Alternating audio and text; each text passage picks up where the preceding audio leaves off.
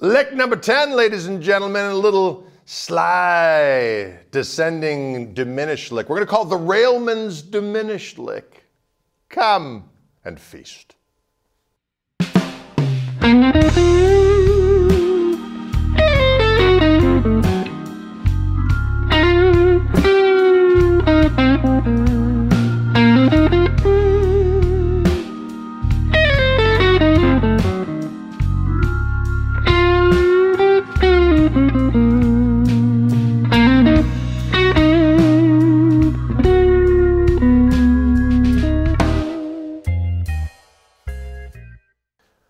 Okay, folks, this is a little tune of mine.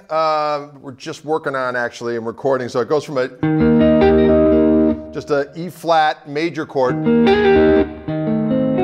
flat diminished 7. And over that E flat diminished 7, so I go from like start up that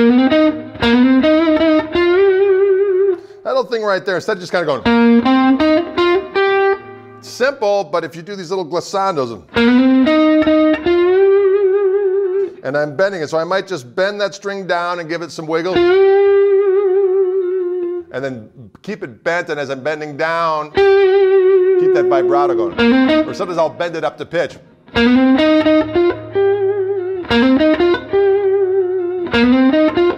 I'll do either or, depending. So I guess the key is to take very simple stuff, and by adding these nuances, you get a little extra gristle out of it, if you will. So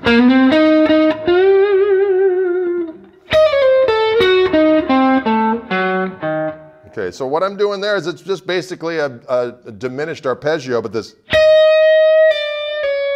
glissandos on the high E string. Now, as I hit those lower notes, I'm gradually taking my right hand and picking a little bit more towards the bridge to make those notes have a little bit more.